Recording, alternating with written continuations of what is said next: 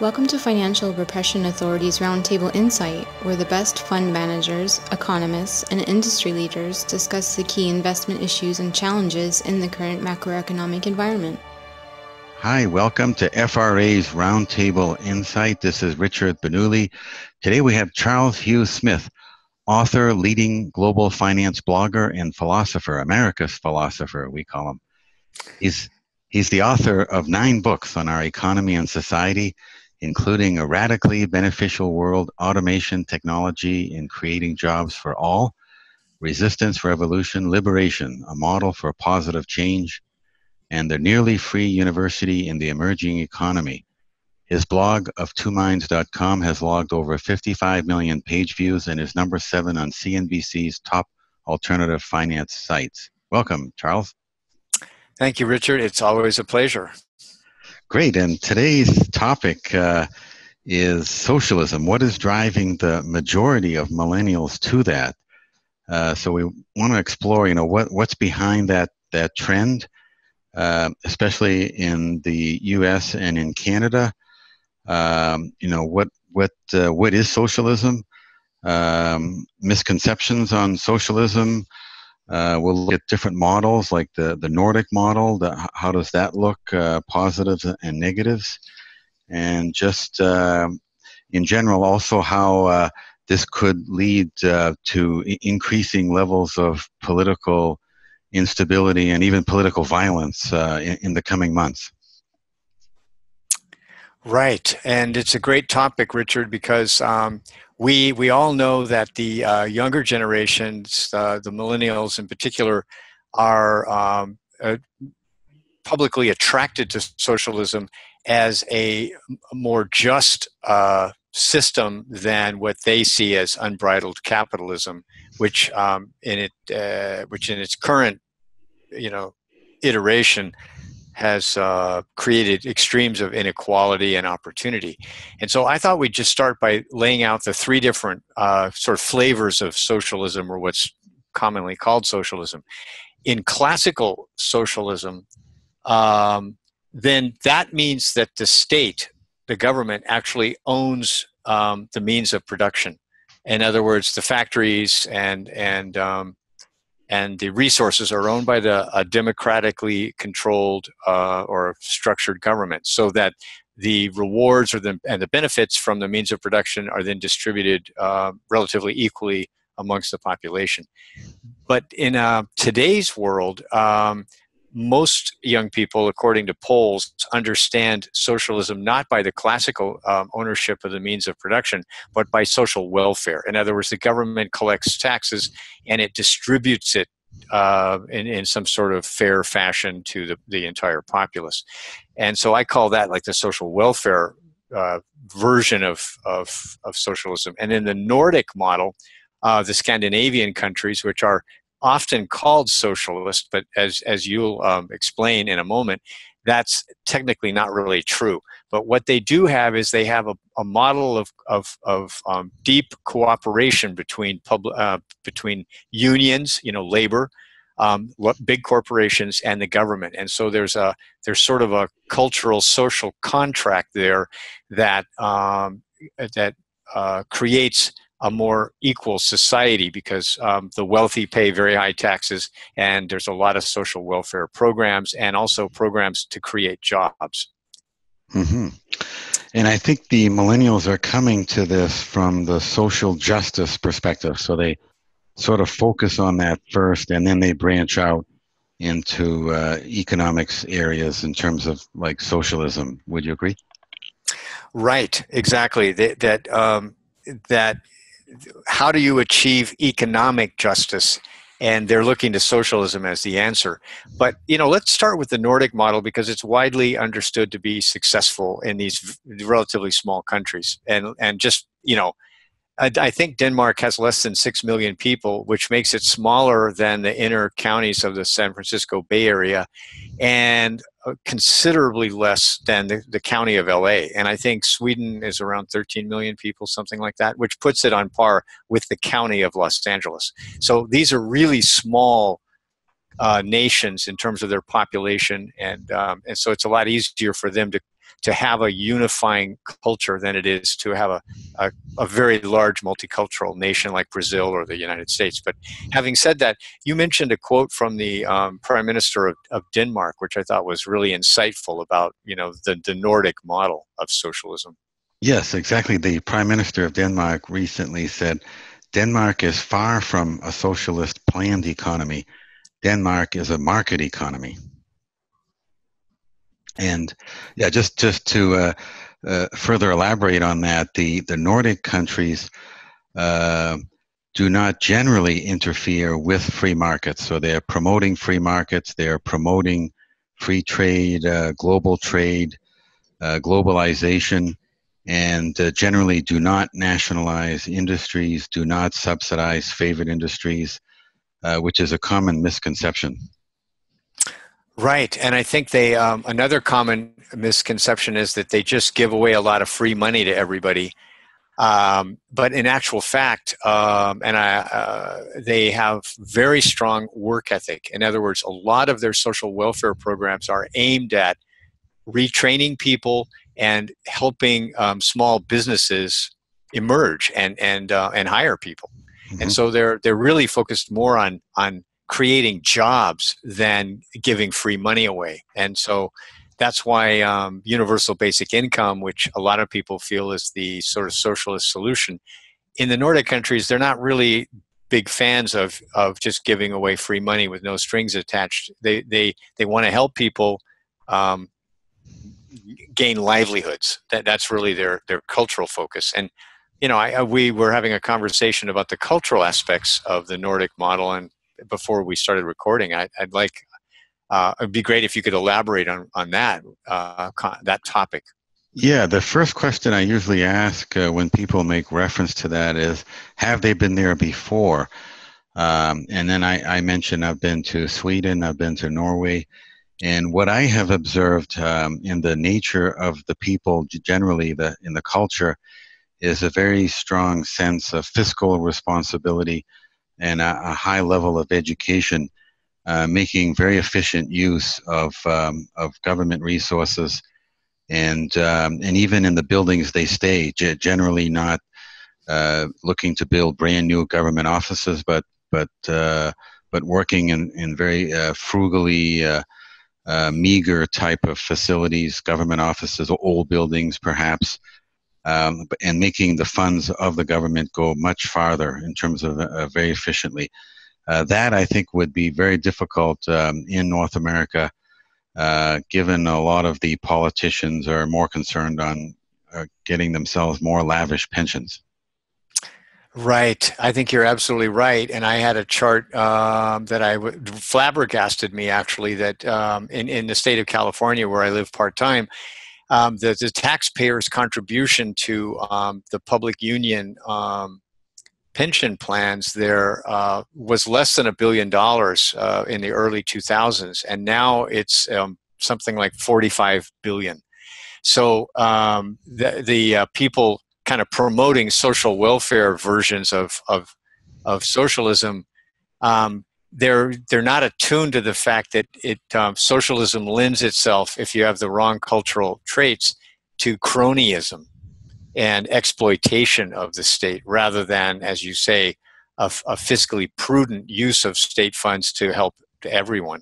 Mm-hmm. So that leads us, I think, to Venezuela, which pursued as policy both a classical form of socialism, meaning that they nationalized a lot of the industries in that country, the oil industry and so on.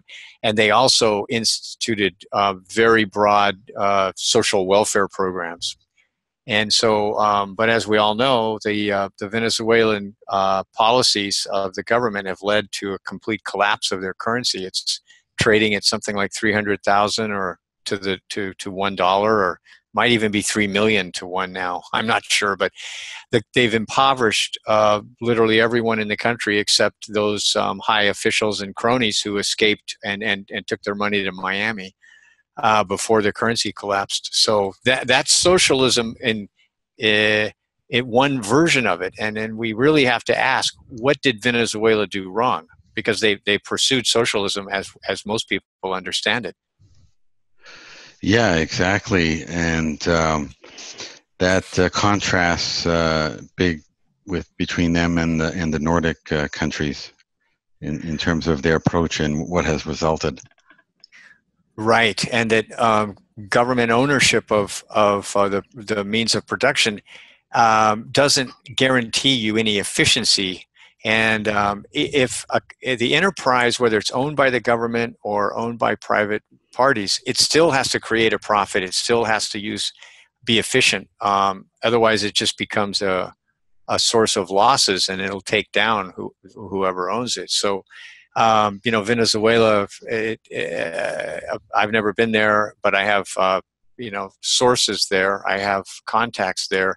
And it seems pretty apparent that the government-owned infrastructure and resources were very poorly managed, that they were undercapitalized, underinvestment, and cronyism has run wild there. And so that raises the question for millennials. Well, how do you make sure that the socialist model that you find attractive is more like the Nordic model and less like the Venezuelan model? Because socialism as an ideology or as a way of organizing the resources and the means of production of the society, it's not one size fits all, and you have catastrophic failure right beside so-called success. So, yeah, socialism as a system is not the answer if it goes down the path of Venezuela. Yeah. Just to point out a few more facts on the Nordic countries, that their countries were economic successes before they built their welfare states. A lot of people don't realize that it was the actual wealth that allowed the luxury of the generous programs that followed. So that's one fact. Another one is a lot of people don't realize is they don't have minimum wage laws in the Nordic countries. None of the Nordic countries have a minimum wage law. Another fact is in Sweden, they have complete school choice. So whereas your property taxes may go towards government schools only in North America, there's a choice in Sweden so that you could actually apply those funds instead to even go to a private school, to a private run school, if you think that's better for your children. So that a lot of people don't realize that. But yeah, the result, though, I mean, is it all bliss? Not necessarily. So if you look at what's happening now in the Nordic countries, there are problems, maybe not as bad as Venezuela, but in terms of there's increasing racial tension, ethnic tension, especially from a lot of new recent migrants that are looking to capitalize on that welfare system that they have in place. They've also suffered recently from the oil revenues that go in mainly to Norway and Denmark, so that hasn't been as good. And a lot of people don't realize in many of those areas there's actually the highest consumption of antidepressants in the world. So that's a fact that is quite amazing as well. And then even recently, what they've done is moved to do certain activities which a lot of people are not aware of, in terms of strong movements now to cut taxes, limit public benefits, reduce welfare spending. Pension savings have been partially privatized. For-profit forces have been allowed in the welfare sector. State monopolies have been opened up. So there's a lot of change happening even in the Nordic countries. Right. Those are excellent points, and it goes to show that that what we're really talking about is not a purely economic system. That the socialism, in whatever flavor we're speaking of, is a social system and a cultural system. It's not simply a financial arrangement. So I just to kind of change gears a little bit and go through some slides I have about the social welfare model of spending on infrastructure and public spending as sort of like a way of distributing the wealth of the nation, right, broadly. And so I have a slide here of infrastructure. Everybody loves infrastructure, right? And it's a very politically popular way of creating jobs and distributing resources. And so we see that globally, China, of course, has spent huge amounts of their capital on infrastructure, and we all know that they have high-speed rail and subways, and they've gotten a lot of public benefit as well as jobs from their infrastructure.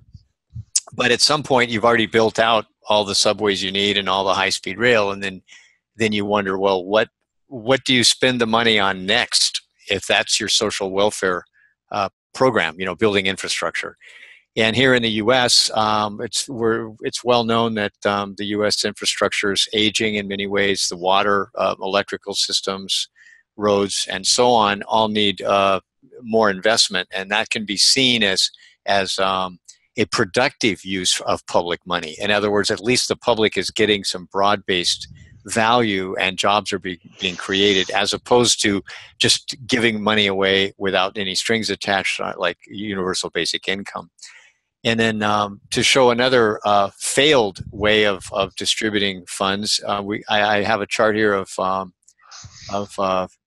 higher education student loans in the U.S. And of course, we all know that there were no such things prior to the 1990s, and now there's about $1.3 trillion of student loan debt, which is guaranteed by the federal government. So it's a form of socialism that ends up turning students into debt serfs. So, and a lot of people are saying, well, we need to forgive all that debt. But that debt was issued by for-profit firms. And so we have to be really careful when we talk about socialism, like who's skimming profits from these government programs. And then my last slide here is showing that state and local government expenditures, which tend to be the most boots on the ground, or the most visible forms of social welfare spending, tend to be state and local. In other words, infrastructure on local roads, local welfare, local school districts, and so on. And we can see that all in the U.S., the state and local government expenditures have soared at a rate of expansion far beyond the actual GDP, the domestic economy. And so then we start wondering, well, how are they spending so much more money than the economy is creating? And then the answer is, of course, we're going very deeply into debt. I mean, local governments are selling bonds, and globally you can see the tremendous expansion of government debt as well as corporate and household debt. So if we're funding all of our social welfare and infrastructure with debt, then we're creating another issue that doesn't have anything to do with socialism or capitalism. It doesn't matter. The debt is creating a lot of imbalances and could bring down the entire economy. So people always love infrastructure and they love social welfare and they like the government spending more money, but where's the money coming from? And what are the consequences of using debt to fund social welfare? Yeah, essentially putting the burden on future generations increasingly with the increase in debt. Yes. As the result. And then some would say, well, maybe we should just tax income on millionaires. But there's actually a fact that if you even put 100% tax on income from every millionaire in the U.S., that would only fund the U.S. government for 4 months. So that's quite amazing fact. Another one is that even if you confiscated the entire wealth of America's 537 billionaires, that would not be enough to fund the nation's budget for even 1 year. So wow. there's simply just not enough money out there, but there's a perception that there is.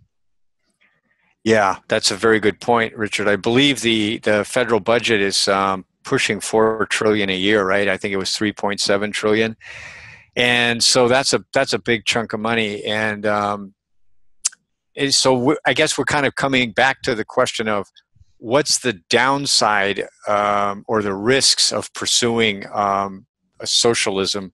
And I think if you're going to follow the classical socialism of the government taking ownership of the means of production, then you risk gross inefficiencies and cronyism, mainly insiders basically pillaging those assets to their own benefit, and then impoverishing the nation by underinvesting or malinvesting the state money. Yeah. That's one danger. And then in the Nordic model, you've described that it's not. It may not be affordable. Yeah, Right. yeah. As revenues decline, then even prudent governments end up starting to borrow money and living off of asset bubbles as a way of generating their revenues. So that's the danger. And then the U.S. model of just borrowing trillions to pay for infrastructure and social welfare programs, that creates a really great risk of a currency collapse or a loss of faith in the entire financial system. And I would go further to that. If you look at the history of socialism and the evolution of it in particular countries, generally there's a very strong decrease in the standard of living that ultimately results in brain drain and wealth drain. So you get to a point at some point where it's nonlinear. A lot of people begin leaving, looking for opportunities elsewhere. If they're educated, wealthy people don't sit there as sitting ducks. They're likely to move at some point together with their wealth, to somewhere else. So that's also the potential for that to happen: brain drain and wealth drain. Yeah, and my last point, Richard, would be that socialism, like capitalism itself, however you want to define it, it tends to work much better when things are decentralized, when power is decentralized, ownership of assets are distributed, and people have a say, both as consumers and owners. And so, my example here is water systems. In other words, if in very localized places like a city or a county, public ownership of water has been very successful because the agency's localized, they're owning specific assets in the community, and the community is democratically organized, so they have a say about how that resource and asset is managed. And they can vote out the board if the board is corrupt or incompetent. And so as socialism on a very small decentralized scale can work very effectively in protecting or public assets. In the same way that capitalism really only works if there's if competition is allowed to thrive, and so we're talking about when things are at very large scales, like and centralized power, then you get rid of competition, and you also you usually get rid of the benefits of actual public ownership of assets. Mm-hmm. And I think overall the majority of millennials have not been able to understand how and why there was a financial crisis back in 2008, 2009, and what the role of the Federal Reserve and central banks in general has been in causing that, as well as in causing wealth and income inequality from various central bank activities and central bank policies. We've covered that a lot in prior podcasts, how and why that happens. So that I think that's been also a major driver for the millennials to sort of misinterpret, misunderstand what's happened, and therefore go to maybe bad conclusions, if you will. No, I think you're absolutely right, Richard. The financial repression of zero interest rates and quantitative easing for the banks and so on. Yeah, that's what's disrupted and the opportunities and created the inequality that the millennials want to resolve. And we understand their desire and the justice of resolving those inequalities, but it's how do we do that? And if we're going to pursue the Nordic model, then what we're really talking about is then you need a market economy and a cooperative government and a cultural milieu that supports fiscal prudence and wise investment of resources, not just like throwing money away and giving it away and borrowing it. Yeah, exactly. There was also a recent study I saw where it was pointed out that the minority of radical leftists are actually dominating the Democratic Party agenda. So this is interesting because between the Democratic Socialist Party of America and the traditional Democratic Party, which is now having their agenda controlled or dominated by radical leftists, this is quite disconcerting, in terms of what could happen for the potential for extreme socialism in America. Right. And again, what we're trying to elucidate here is that there are models of like private or public ownership of assets on a small scale, like I said, that have a long history of functioning, like public ownership of the water works.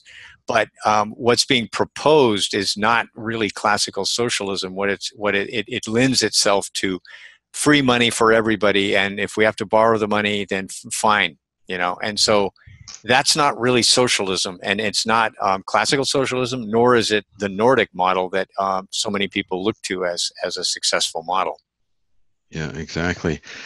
And we're essentially in general agreement to conclude as some final words in terms of what could make sense. So we don't take sides on any parties, but politically, but generally we see a more limited government approach that is decentralized with minimal special interest group lobbyists, if any at all, that lends itself from a centralized form of government as being optimal, right? Would you not agree in terms of that approach? Yeah, absolutely. That a planned economy is a failed economy. That's really what we're talking about. A planned economy means insiders benefit, and it's lost to all of its adaptability, flexibility, and efficiency. Exactly. And what do you see as potentially evolving as a final question to consider in the coming years in terms of the evolution of where America is going? Well, that's a big question, Richard. And certainly people I think people are struggling to find some sort of answer to rising inequality and the concentration of wealth and power. And they haven't really come up with anything. And so a lot of millennials view socialism as the answer. And other people view like reforming the government so that there's less cronyism and so on. But I don't think that that they're going to get the results they want from those kinds of policies. I think we need a radical decentralization of power and a radical redistribution of opportunity. And that's going to mean breaking up all the cartels that are, basically state managed cartels, which control most of the U.S. economy. So, and get rid of the financial repression that we've described. It's totally centralized, and it benefits centralized wealth and power. Great insight, Charles. We'll end it on those words of wisdom. How can our listeners learn more about your work? Yeah, please visit me at of2minds.com, and you can read the first couple chapters for free of my new book, Money and Work Unchained. Excellent. We'll end it there. Thank you very much, Charles. Thank you, Richard. The FRA Roundtable Insight Show is for informational and educational purposes only. and should not be considered as a solicitation or offer to purchase or sell any securities. The investments, investment strategies, and investment philosophies discussed or presented on the show each involve their own unique risk factors which are not discussed on the show. Any discussions among the panel participants or responses to listener inquiries are based on the personal opinions of the panel participants and do not take into consideration the listener's suitability, objectives, or risk tolerance. Please be advised that you invest or speculate at your own risk.